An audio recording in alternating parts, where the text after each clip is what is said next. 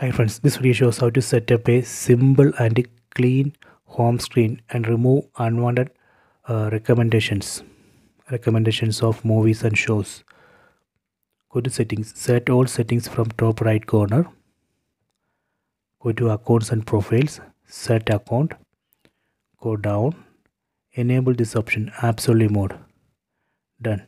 Then select turn on. Okay, done.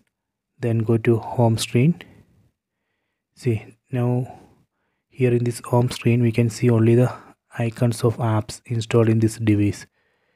See, now it's not showing any recommendations of movies and shows. So this way we can set up a simple and clean home screen. Okay, so later if you want to go back to previous home screen, you can again go to all settings from top right corner, go to accounts and profiles, select account, go down, turn off this absolute mode, turn off, then go to home screen. So now here we can see recommendations of movies and shows. See, so this way we can set up a simple and clean home screen. Please try this. I hope you have enjoyed this video. Please subscribe this channel. Please like and share the video.